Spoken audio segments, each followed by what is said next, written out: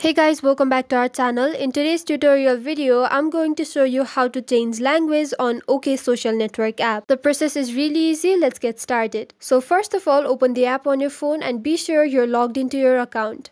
You'll see this page on your screen, which is the news feed of the app. Here you'll have to tap on the hamburger icon, that is the three horizontal lines at the top left corner. Then on this page, tap on the settings icon at the top right corner.